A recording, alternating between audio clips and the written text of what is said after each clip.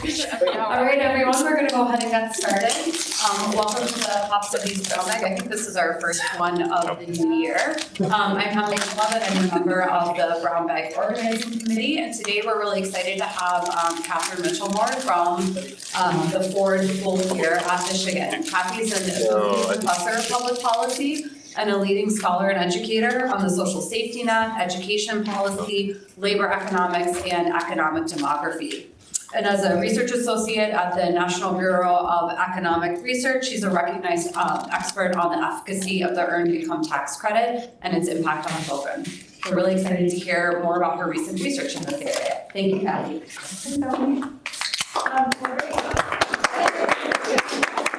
Well, thank you so much for having me. I'm really excited to be here to present some of this work. I have to say I'm a little nervous because this is work that's using the HRS. But I am not the person who is actually using the HRS. I have used it, but it's been many years. So, but I am leaning heavily on my colleagues here on the HRS work. So please forgive me if I say something horribly inappropriate about the HRS, but I don't think I will. But I might not know the answer to some of your questions. So this work is joint with some of my former colleagues, Emily Weimers, who's an associate professor at Syracuse, and a PhD student that we're co-advising, Anna Weirton-Strauss.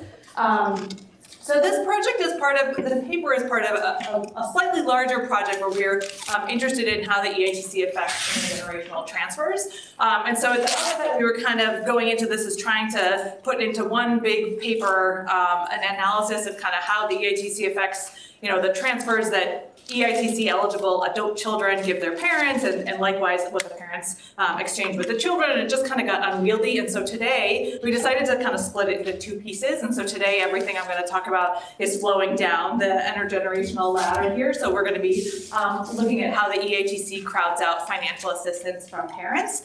So I'll get into this and I'll show you some kind of charts of the different generations. But here we're mostly thinking about a set of kind of the middle generation of adult children, we're going to call them, who are EITC eligible. We think that they're the EITC eligible population, and we're interested in whether getting more EITC benefits or larger benefits affects the transfers that their parents give to them. It's essentially what we're going to be looking at here.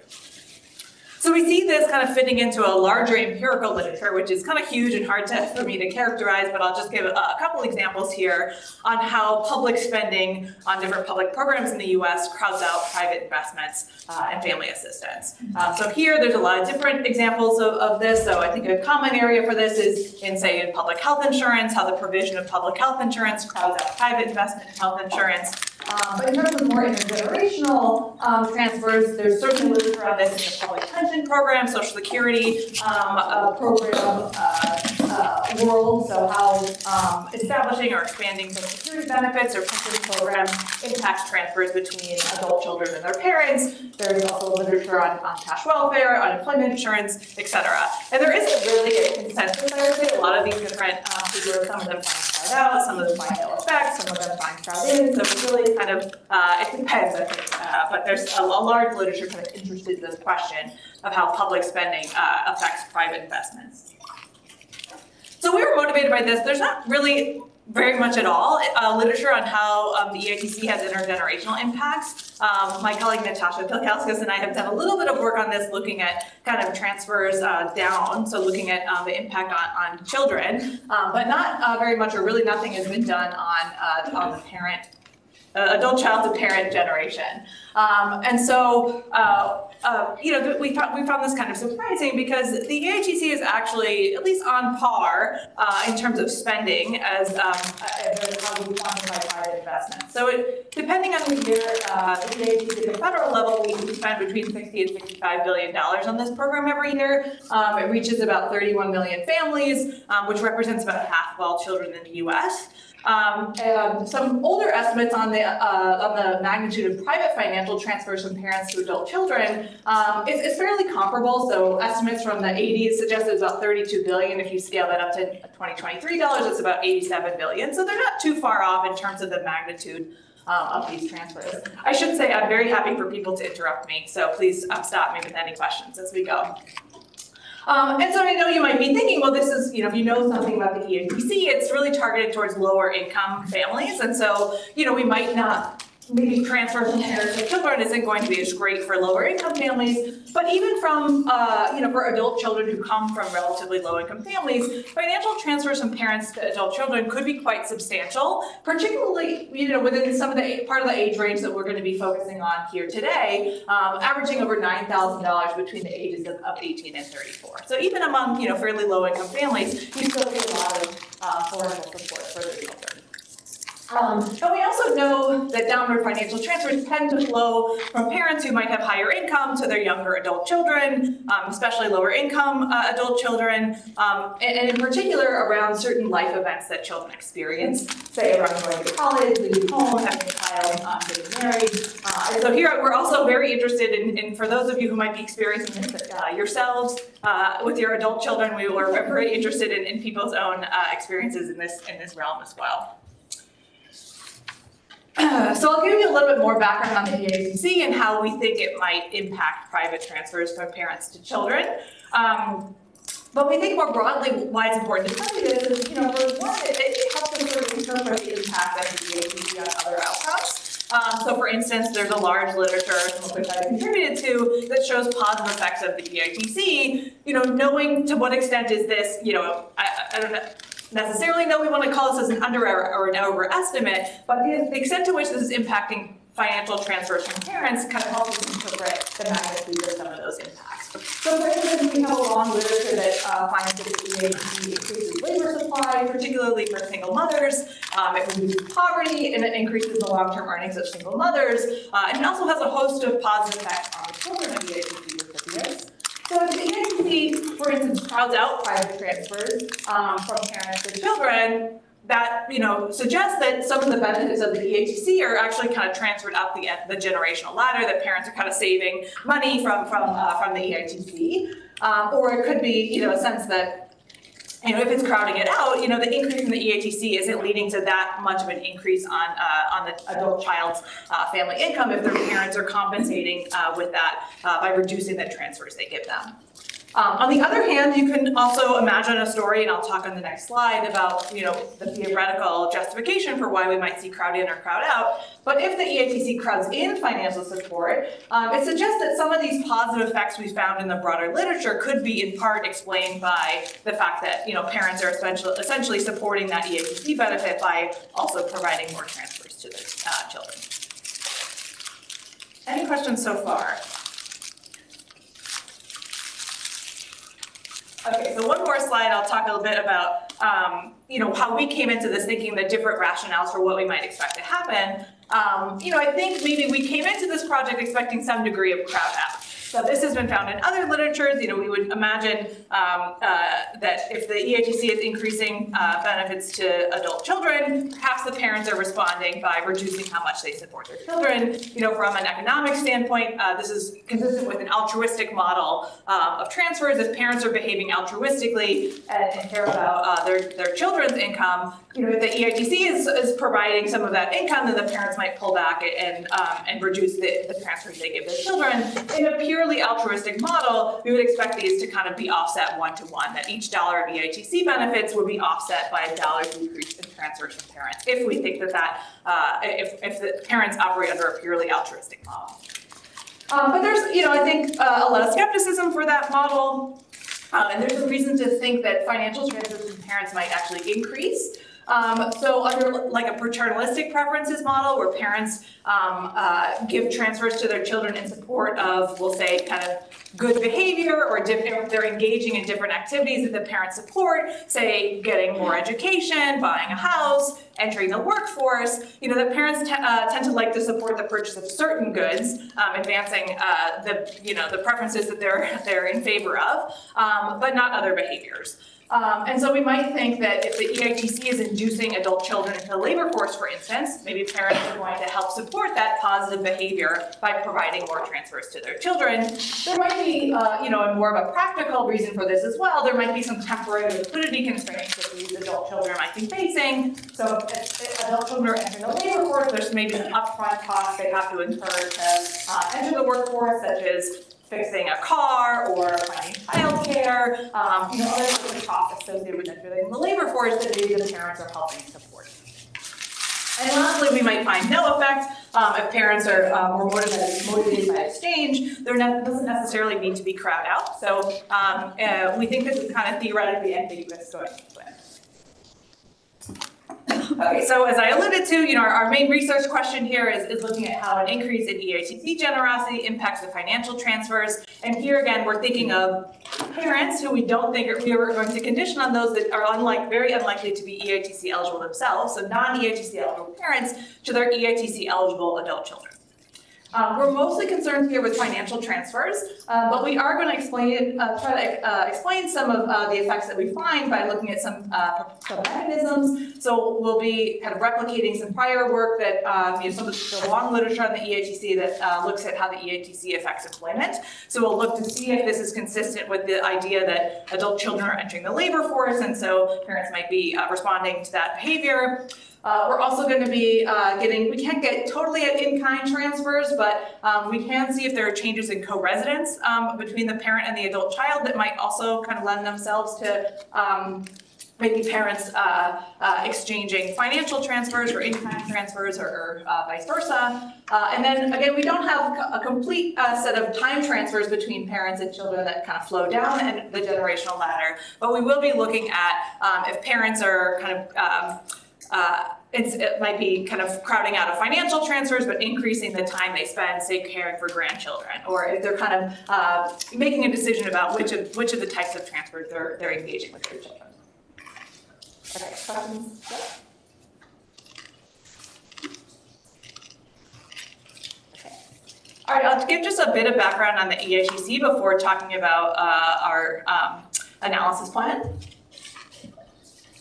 So for those of you not familiar, the EITC is one of our largest cash transfer programs. In recent years, I think this was of last year, the maximum credit you could get for a family with 3 children was over $7,000. And among EITC recipients who have children, the average benefit's about $3,000. So a pretty sizable credit. It's fully refundable, so that means that if families don't have any tax liability, they still get the credit as part of their tax refund. It's targeted specifically at low-income households, but you have to have some earnings to qualify. So everybody, in order to get the credit, has to have worked at some point in a calendar year. And this is, like I said, geared towards lower income households, so this is largely targeting families with income right around 225% of the poverty line, but the maximum benefits accrue to people earning about $20,000 to $30,000 of earnings.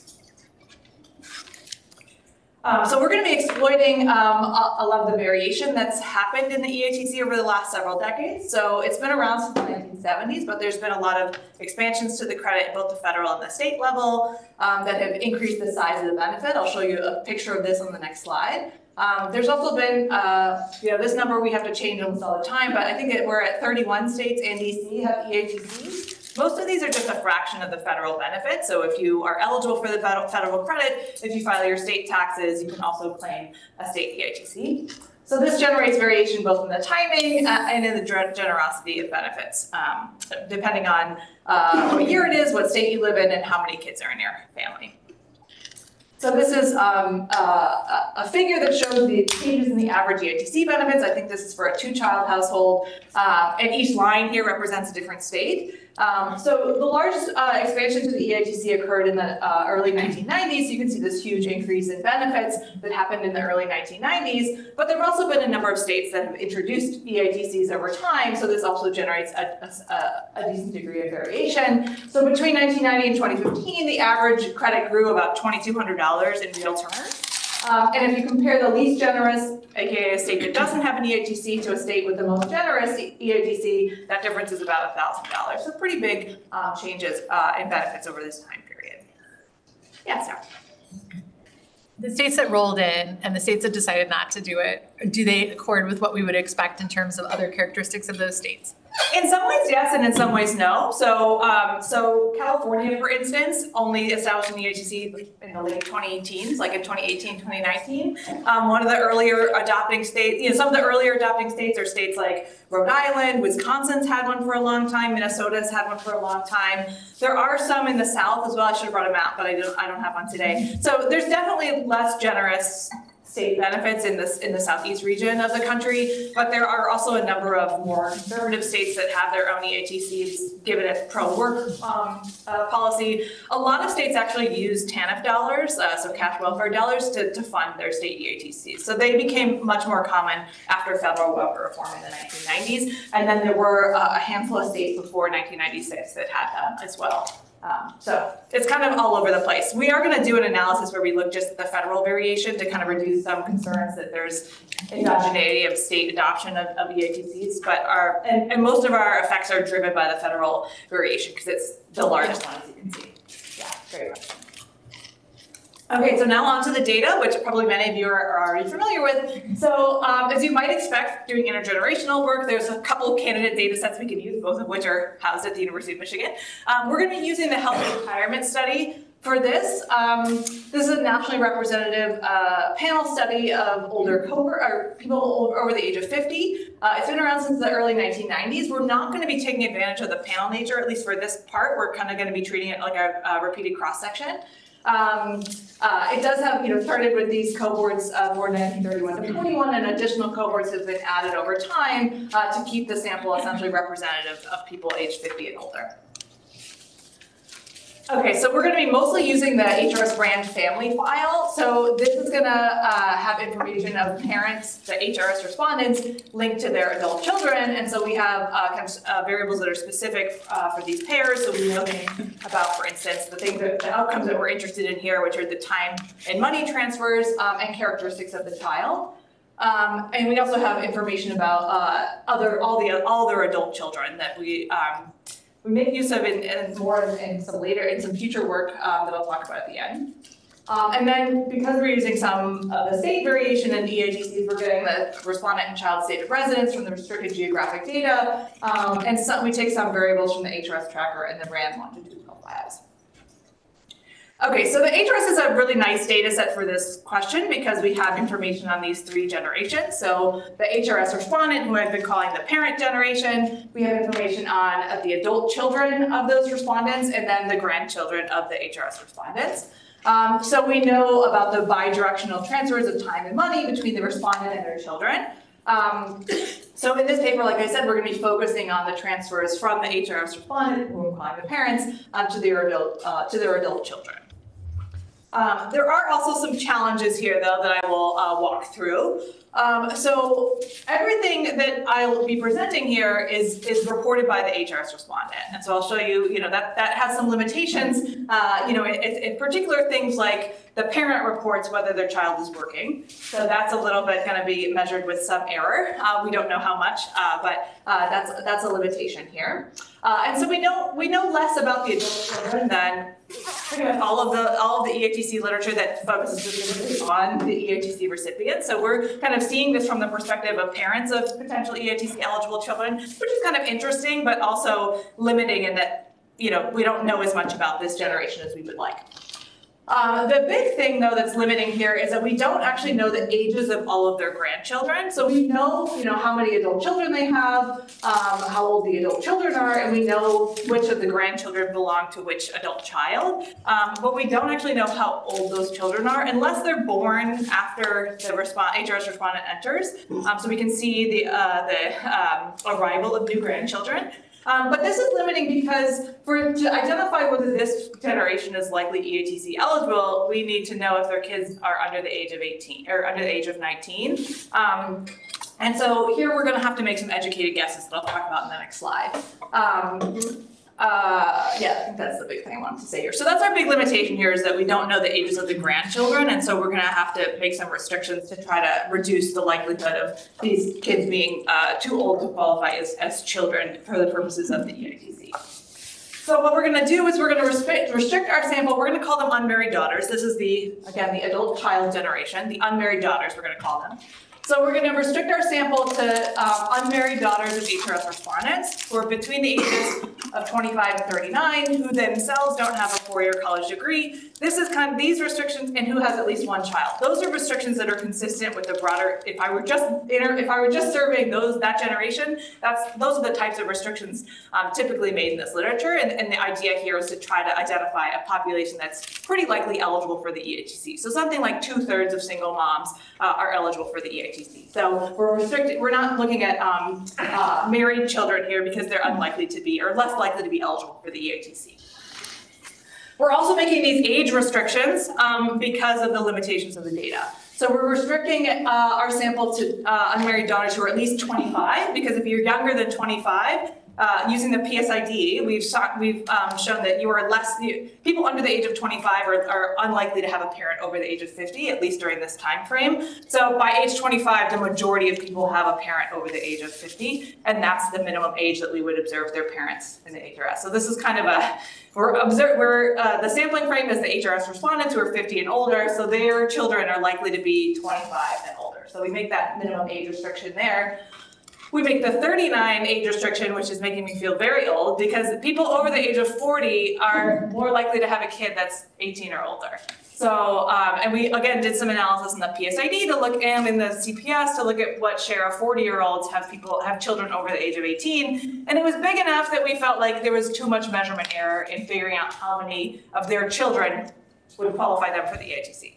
Does that make sense? I know that's kind of a complicated thing, but essentially people 40 and older, much more likely to have a kid that's too old to qualify them for the EITC, and so we're making these age restrictions to be consistent with kind of getting a naturally representative sample that would have parents over the age of 50 and not have kids over the age of 19.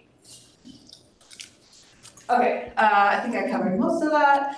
We explicitly make some sample restrictions for the HRS respondents, which it doesn't take a lot of our sample, but we want to make sure that the parent generation themselves are not eligible for the EITC. So we drop HRS respondents who have any dependent children under the age of 19, or if they're under 24 and attending school, that also qualifies them for the EITC. So we just drop all HRS respondents who have any children that meet those criteria. So if they have, an unmarried daughter that meets that criteria, we still cut them from our sample. So that leaves us with 13,686 sort of parent-adult-child dyads. So some of these HRS respondents are represented more than once. I think something like 20% of our HRS respondents have two unmarried daughters who meet these criteria. So these are not unique HRS respondents, but parent-child dyads. Yes? This is a quick question. Is this HRS respondents like a panel design, or they are observed? No, we're not treating it like a panel. So we're just looking at them, and each year of the HRS, do they meet these criteria? So it could be the case that an HRS respondent might be kicked out of our sample like in 1992 because their child is too young, but they might be eligible to be in our sample in 1996 because their child has aged out. Is that your question essentially? Yeah, so we're making this restriction on a survey year basis, yeah. Do you lose a lot of respondents due to the eligible children? We don't lose a lot. I don't know the number off the top of my head. I think, our paper's not available anywhere. I was going to say, in the paper, I know we show a table that shows how all HRS respondents compare to these sample restrictions. I mean, this is a more disadvantaged population in general compared to all HRS respondents because of the unmarried daughter restriction, but the restriction about dropping them because they have a dependent child I want to say it's 10% or less of our cases. It's not a huge, this one is not limiting us a lot. Okay, questions?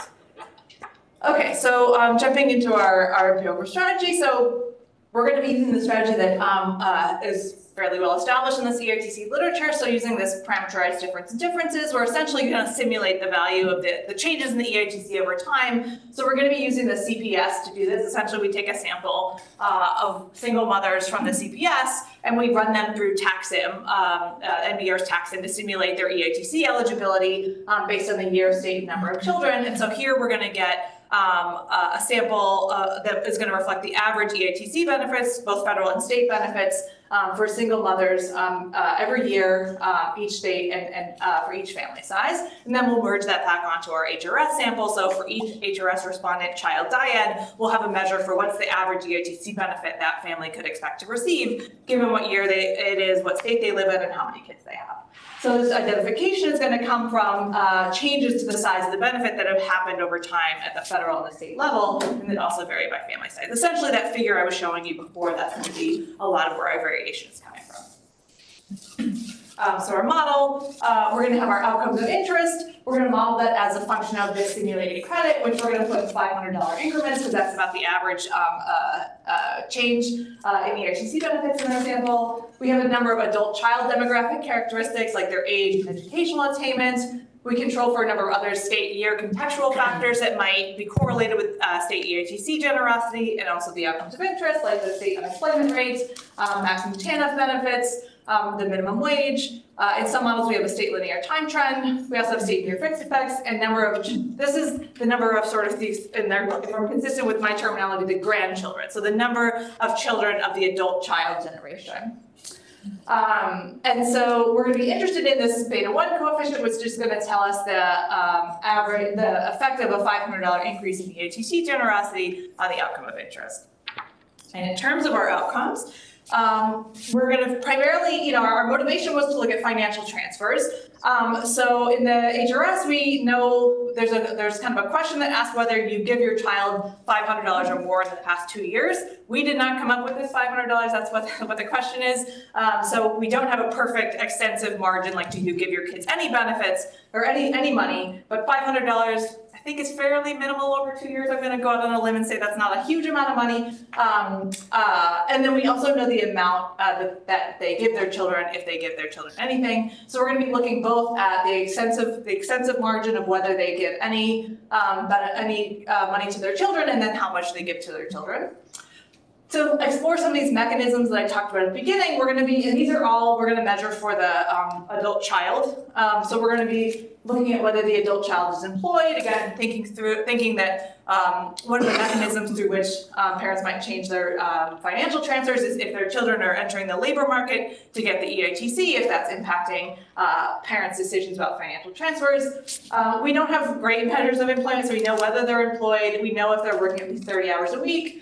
And then we don't have a continuous measure of income, but there is a categorical income variable, and there's a flag for kind of low income, which the threshold also changes over time, but it's roughly around $35,000. So we create an indicator for whether the adult child is of low income using that threshold. And then because we might think, and some work Natasha and I have shown that the EITC impacts co-resident descendants, we're going to be able to observe whether the adult child is co-residing with their parent and whether they live within 10 miles of the parent. And then lastly, we're going to look at whether the HRS respondent is providing any grandchild to the grandchildren of that adult child, to the children of that adult child. Okay, so showing some descriptives. So first I'm showing some, these are characteristics of the adult child, and so these are from our HRS sample. Just for comparison, I'm putting in some characteristics based on the CPS over the same time frame, making the same limitation, so single mothers with no more than some college, who have at least one child. In the CPS, I can restrict it to people who have those who have a child under the age of 18 and who are between 25 and 39 years old. We do pretty good, I think, on age and birth year. There are some, and I think this is largely where the limitation of having the HRS respondent report characteristics comes in. A couple places where this comes out, we have similar levels reporting that they don't have a high school degree, but we do see actually higher rates of some college in the CPS compared to the HRS, which we are thinking this might be because parents might be less likely to know if their child, took a couple courses at a community college. They might not consider, what they consider some college might be different if you're self-reporting this, whether, as opposed to whether the parent's reporting it. We don't have a way of verifying that, but that's at least our hypothesis. Also consistent with that is that in the HRS we see higher rates of the parents reporting. The parents are reporting higher rates of employment for their adult children than they are in the CPS. Again, we're thinking this might be, wishful thinking, or maybe the adult children not being totally honest with their parents. We're not quite sure, but that is what it is. And the shares that are reporting low income, a little bit less than the CPS. In terms of things we can observe specifically in the HRS, about half are living within 10 miles of their parent. We do reassuringly see fairly similar rates that are living with their parents, so 14% in the HRS and it's 17% in the CPS. So those all look fairly consistent with those some limitations there too. Maybe I'm gonna skip this is characteristics of the parent, nothing really, I think, to point out too much there. I think, 28% of their respondents have at least 2 adult children who meet our criteria, so that's the overlap. Okay, so in terms of our transfer outcomes, so about 23% of our adult children receive any financial transfers from their parent, so the HRS respondent giving the adult child. Unconditional on receipt, the average amount is about $864 over a 2-year period. Conditioning on receipt, the average amount is about $4,000. And about 26% receive some kind of grandchild care from the HRS respondent. It's about a quarter. Okay, so jumping into our results. So I'm going to be showing outcomes for whether this is kind of the extensive margin, if they receive any financial transfers and then the amount received. So in the first column there, that's showing the impact of a $500 increase in average EITC benefits on the likelihood that the HRS respondent or the adult child receives at least $500 from their parent. It's increasing by about 1 percentage point. It's not statistically significant, but on the base of our dependent variable, about 22%, it's about a 5% increase if we want to take that point estimate at face value.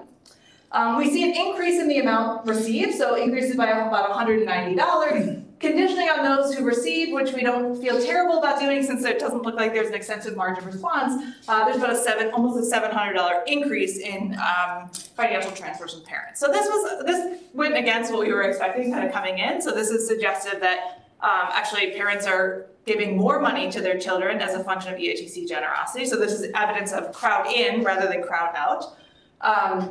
So that was just the direction was a little bit surprising to us, but those are the results. Unpacking this a little bit, we split the sample by whether the parents, the HRS respondents, are low income or not, because we would imagine that higher income parents might be more in a position to give transfers to their children, and that certainly seems to be the case. Now you might be asking yourself, how many low-income adult children have non-low-income parents? It's actually almost 40% of our sample where the parent generation is not considered low-income, but they have some low-income children, or they have unmarried daughters, so it's not totally a rare thing. When we look, if we split the sample by this, whether or not the parents are low-income, it looks like these increase in transfers are largely coming from the non-low-income parents, so we see a larger increase in the amount they give to their children, both unconditionally and conditional on giving any money. For the low-income parents, we don't see, it's really mostly a null effect. So we actually see a pretty close to zero impact on whether or not they give any benefits, any transfers to their children, and really no impact on the amount that they give their children. I think this in itself is also suggested that there's not really evidence of crowd out even among these low-income, these families where the parents are low-income as well. So these coefficients, aside from this one, it's pretty close to zero, are still positive. So overall, we don't find really evidence that the EITC is crowding out transfers that parents give their children. We also know that parents tend to give more money to their younger children, and we don't have a lot of precision here, but at least we find some suggestive evidence that the transfers are larger for the younger children. So for 25 to 29-year-olds, at least the point estimates are much larger than they are for the older children, but we don't have a lot of precision here, so I don't want to make too much of that, but at least it's suggestive that they're giving more money to their younger children, which is consistent with what we know about just descriptively or demographically the transfers between parents and adult children.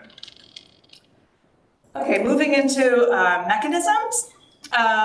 So first I'm going to look at employment. Again, this is employment of the adult child. We actually did look at employment of the HRS respondent, and we didn't really find anything, so we didn't really see a reason to put that in here. We don't find a significant increase in the extensive margin of employment.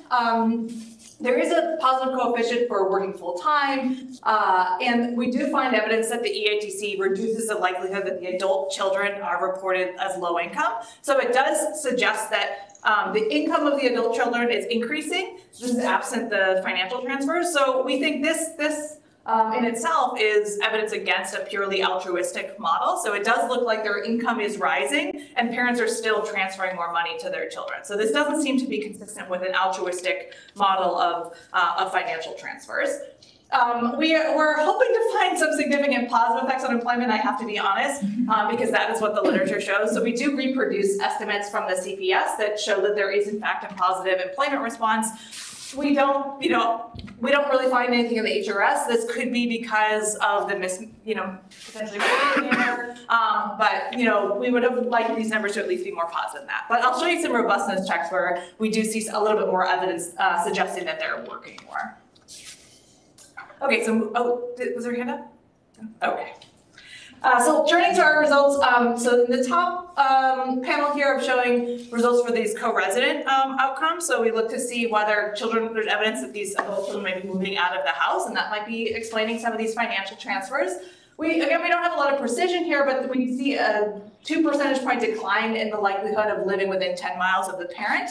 Not a huge effect on co-residents. Again, these are kind of noisy, but we do see, if we think that parents are giving more financial transfer, you might expect maybe they're pulling back on time transfers they're spending for their children. But that doesn't seem to be the case, and Natasha again and I have done some work on this, showing that grandparents do seem to be providing some grandchild care as a function of the EITC, and we certainly find evidence of that here. So this is telling us that as the EITC becomes more generous, those HRS respondents are about 7.5 percentage points more likely to be giving some kind of grandchild care to those grandchildren of the adult children of the EITC eligible generation. So that kind of tells us, it's not, these parents basically seem to be, in response to the EITC, both helping their children more with grandchild care and helping their children more with finances, by giving them more transfers. So certainly not consistent with an altruistic model of transfers. Okay, so some robustness checks. This large expansion in the EITC that I talked about, the federal expansion, that happened right before welfare reform. And so, one big criticism of this literature is, can we really disentangle the effect of the EITC from the effect of TANF? And, my take on this is it's just really hard to do because those things happen at the same time. So, I think there's things that we can do, and we're going to try to do them here to try to rule out that this is driven by TANF and not by the EITC. So we do add some additional TANF controls in one of our models. So we control for state welfare waivers. This, I think, has become more of a conventional thing to do in the EITC literature to try to rule out that these results are driven by TANF and not the EITC. And we're also going to control for the share of the population that's receiving TANF to get a marker for how big of a program TANF is in that state. And there's also, I think, more concerns in recent years about using the staggered implementation of state EITCs. I have been able to justify this a lot until very recently because we're using a continuous measure of benefits, which up until I think like a month or so ago, this has not been incorporated in the new diff and diff literature that has been just thinking of binary. So I was like, okay, well, I'll just wait for that to happen. But I did see there was a paper that came out recently that's trying to deal with continuous variables in a staggered implementation. So we have not brought that in yet, so we need to update our reading list there and figure out what we're going to do. But instead what we do is we focus specifically on the federal expansions in the 1990s to see, in that context where we're not relying on the state variation, do we still see the same type of thing. Okay, so this is showing results from different specifications. So this is our main specification. Again, we find about a $200 increase in transfers associated with a $500 increase in the EITC. And so those are all of our outcomes kind of put in one column there. If we add TANF controls, that really doesn't change our models, our estimates at all. So we don't think those are really driving our effects. If we just rely on the federal variation, the results are again fairly similar. In this model, we use only the federal variation and we only look at the 1990s. So this is, I think, the context where staggered implementation is kind of a least concerning. And then this last model, we add those TANF controls as well. They don't seem to matter. So this is 1990s adding extra TANF controls. In some ways, this kind of produces the effects that we would have liked to see in our main specification. But we did not go in with that model in mind, so we haven't been using it as our main model. But let me just walk through why we like these results. So first of all, we see a significant increase in employment now. So now we see that As the EITC becomes more generous, the adult children are more likely to work by about 5 percentage points. What's interesting is that you'll see a lot of things that are about 5 percentage points. So they're 5 percentage points more likely to work. They appear to be 5 percentage points less likely to live with their parents, which could be those same people kind of entering the labor market and gaining financial independence, sort of financial independence from their parents, moving out. They're also about 5 percentage points more likely to be getting grandchild care from their parents. And they're 4 percentage points more likely to be getting some kind of financial transfer from their parents. So if these are the same people, that would suggest that about 80% of the people induced to work are newly getting some financial transfers from their parents, if we want to take those as the same folks. And they're getting about $400 more from their parents, or conditional on, here I would caution against kind of using the conditional on receipt given the changes on the extensive margin, but looks about like a $400 increase in financial transfers from their parents. Questions about that? I threw a lot at you, yeah. Yeah, I saw that when you're using the state standard variation, the variation range between like longer time period. So does that mean that when you're using their variation in 1990s, it's like look at the subsample of Yes. the specification? Yeah, we're looking at a subsample, so we're only using the data in the 1990s, and the HRS survey, yeah, the survey's from the 1990s, so we're ignoring everything 2000 and onward. How small is that relative? Oh, that's a good question. I don't have the sample sizes in front of me. I don't know off the top of my head. Yeah, I don't even want to speculate because I don't have the sample size off the top of my head. Yeah. So for the 1990s only models, the federal EITC went up like in the 93 to 95. So this is mostly comparing like early to late 90s. Yeah. Are you like early 90s, there was the recession, late 90s were a pretty good labor market. How are you kind of accounting for those economic differences? Yeah, we still have year fixed effects in here that would be, accounting for federal, like national trends at the year level. We are controlling for state level things like the unemployment rate at the state level. And I think in these models, we also have state linear time trends, so we would be capturing kind of trends in these outcomes. So I think that's what we're doing right now. If you have other things in mind, we're happy to try other things out. But yeah, but I think to keep in mind also, when we're looking at that 1990s model, what we're really doing there is comparing the families that have more children to those with fewer children, which you certainly could tell stories where, a better labor market might differentially affect families with more children versus fewer children. But here we are leveraging more of that variation that's by family size here. Okay, I got just a few more slides and then I'm happy to take more questions. So, just to summarize those results, we find that our results are largely robust, including these more stringent tandem controls, and they actually seem stronger when we limit our variation to the federal variation in the 1990s, where, we see more clear evidence of employment effects, more clear evidence that children are moving out of their parents' home, potentially exchanging in-kind housing support with financial support. So maybe parents are so happy to get their kids out of the house that they're, willing to help their child kind of transition to a more independent living situation. Okay, so I think just a couple more, just to kind of wrap up. We don't find any evidence of crowd out of financial transfers from parents to children. We actually see the opposite. We see that these private financial transfers actually increase in the response to increased EITC generosity. And these impacts are pretty big. So $500 increase in EITC generosity is increasing financial transfers among those who were already receiving transfers by about $700. We find some suggestive evidence of substitution for in-kind transfer, where we see the children moving out of their parents' home. So that might be parents, again, increasing financial transfers to compensate for this kind of reduction in in-kind transfers, but that's only in one of our models. But we don't see any evidence that parents are substituting financial transfers for time transfers. They seem to be kind of going all in on helping their children here by also supporting the grandchildren. In terms of how we explain these findings, we don't have concrete evidence in this, but I think our results are certainly consistent with a story where adult children are entering the labor market because of the EITC. They're facing some temporary liquidity constraints. in that process of entering the labor market, such as fixing a car or buying a used car or putting down a deposit for daycare, that the parents are supporting essentially. So we think this is certainly consistent with a paternalistic preferences model where parents are supporting the types of purchases that are signaled or coupled with their child kind of gaining more independence from them. And we think our findings are just generally consistent with a broader literature on parental support during the transition to adulthood, where parents are providing lots of financial support for their children. And of course, there are some limitations here that I've talked about throughout. We do think that the HRS is our best candidate for answering this question, but we are certainly limited here. So the parents are reporting the child's labor supply and their income, so those things might be misreported.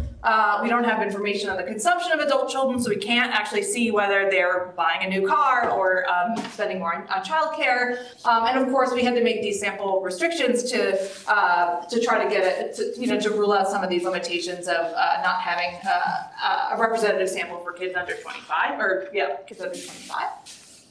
And lastly, I alluded to this at the beginning, we are working on kind of a companion piece that looks at the upward transfers. These are a little bit more focused on care work that, care help that adult children are providing their parents. So that's, again, something we decided to split into its own paper because it, again, was more focused on care and not as much on finances. So we thought it kind of had a whole separate motivation. And we're also in the process of trying to leverage what we know about the adult siblings in the HRS. We've done this certainly in this other work on the upward transfers to see if the other adult siblings are kind of being impacted and what the potential spillover effects are for them.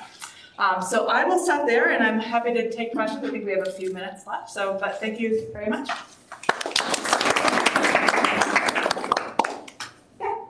Thanks for the talk. I'd be curious to hear you speculate if you think these results are sensitive to your choice of focusing on single women who are mothers rather than all parents who might be eligible for the EITC, because I could imagine that married men more so, but also potentially married women, the EITC might not result in kind of the same transfers of parents helping out with the kids or giving money for daycare when there's another parent at home who could assist with those tasks if one parent is returning to work. Yeah, it's a really good question. And just to be upfront, I think the married EITC eligible population is just largely overlooked in the larger literature on the EITC for lots of reasons. I think that it would certainly be interesting to look at that population. I think you're right. I think we wouldn't expect to see the same things for lots of different reasons. In part because the literature on married EITC eligible parents suggests that actually mothers kind of drop out of the labor force, and so that if mothers are dropping out of the labor force in response to the EITC, then we certainly wouldn't expect to see grandchild care, for instance, from the grandparents. But the financial transfers is an open question. I'm not sure. I think that would be interesting. I think, yeah, we certainly could take a look at it. I think the other problem is that it's hard, like a smaller fraction of married couples are eligible for the EITC, so finding ways to kind of identify that population is a little bit harder to do, but I think it's certainly worth kind of digging more into that population. Thanks. I have a question about the difference between your CPS sample and the HRS sample. And do you know if the women that you look at in the CPS to create the benefits have living parents? No, we don't. Yeah, so that's the other limitation. I didn't bring that up, but we also see some the racial makeup of our sample is different than the CPS, and we think this is in part by driven by differences in the likelihood of having a living parent and also having a living parent who lives in the US. So for instance, like our Hispanic population is smaller in the HRS, we think largely because the adult children might be less likely to have a parent over the age of 50 who's in the US compared to other demographic groups. And the living parent is certainly, I think, going to be more of a limitation, for instance, for the Black population too. So I think our sample is certainly, it skews a little bit more white than the general population in the CPS. So we can't totally identify why that's the case. I don't know, if the PSID might be able to help us get a sense of that, at least for the living parents. I'm not sure, do we know I don't know if we know I guess the PSID wouldn't be great for trying to get at immigration stuff, but certainly for a living parent, we could get a better sense of that. Yeah, that's a great question. Yeah, Alvin. I was a little surprised that the signs on living with your grandparent and like providing grandparent childcare kind of like went opposite directions. I would think that if you're just living with your kid, you're gonna like just provide grad care, and I was wondering like what you were thinking about that, or maybe it's just like a reporting thing where if I live with my kid, I just don't even think about like providing grandparent care because I'm just doing it. Yeah, that's kind of what we were thinking, and I think actually the question in the HRS I think asks if you've given at least 100 hours of grandchild care. So we also, I don't know what, people who know the HRS, I don't know why we don't have extensive margin that are truly like, do you give any? But yeah, so I think the threshold is 100 hours, and we were just speculating that the people who live with their grandchildren, of course, like all of them are gonna meet that, and so they're not really on the margin of changing their behavior, that it's probably driven more from the HRS respondents who are not co-residing with the grandchildren. But yeah, I think we could probably look at that a little bit more explicitly to see like if that's driven entirely by the non-co-resident grandparent, which I'm guessing it is. I guess it's also, now I'm like talking myself out of this. I guess it's also theoretically possible that caring for your grandchild might be more salient to you if your kid moves out of the house. Like, so it's possible that that's like just a reporting difference, that the kids are moving out and you're saying you're giving more grandchild care, but maybe you're not. Maybe you just think you are because you're actually going to your child's house and so that's possible. I would be surprised if that was all of our effect, but that certainly could be part of it if we think the grandparents are just providing that care more because it's more salient to them or something.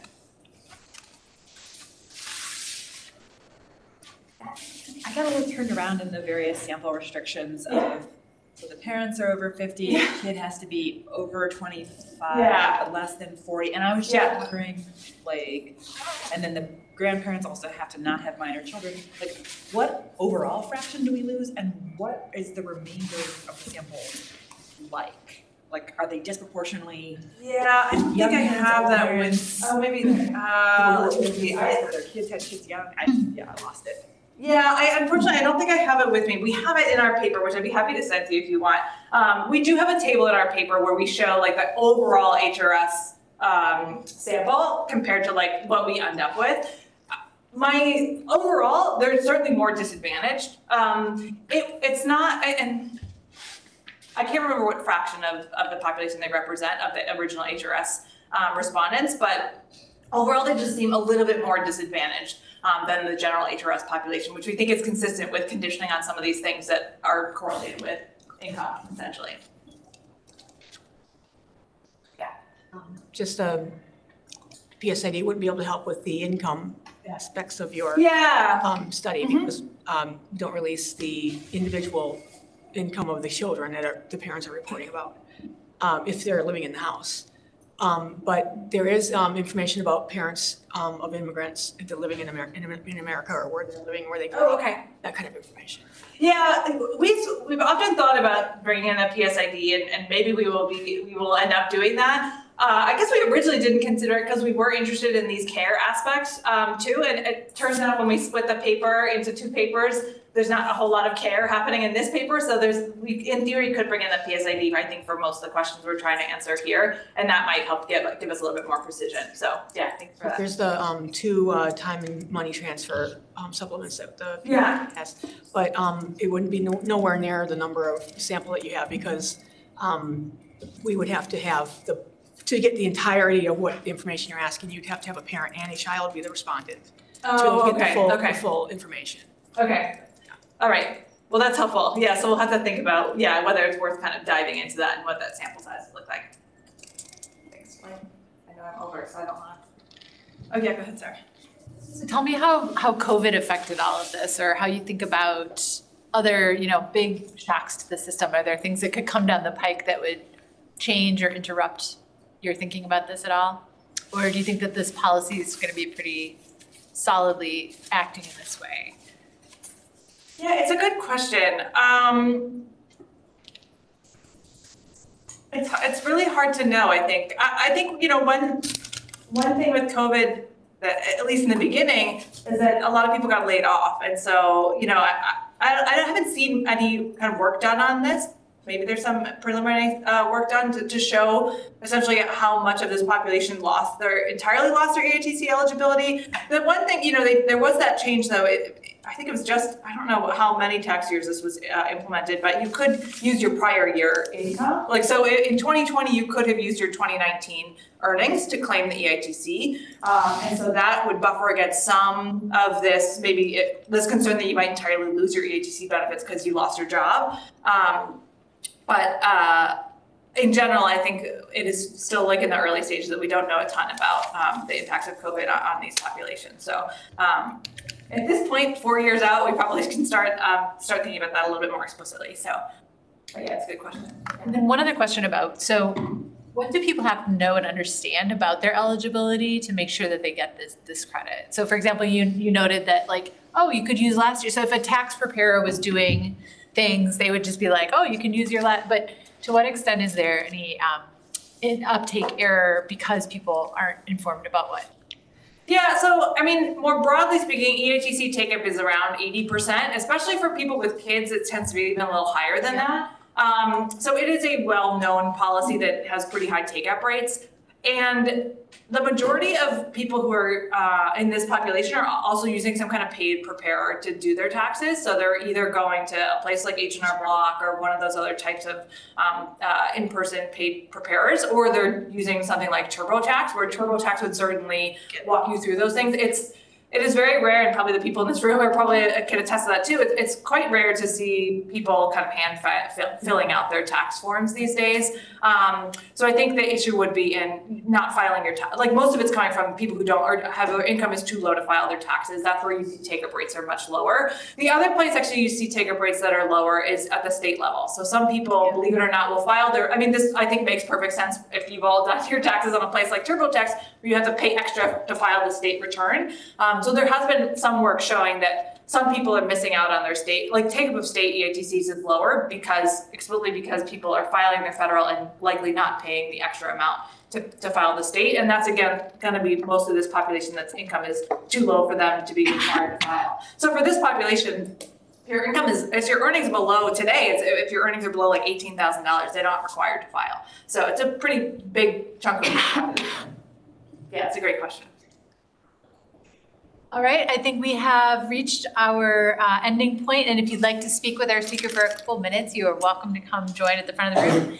But thank you all for the wonderful questions and reception, and thank you most of all for our wonderful speaker. Thanks, everybody. I'll see you.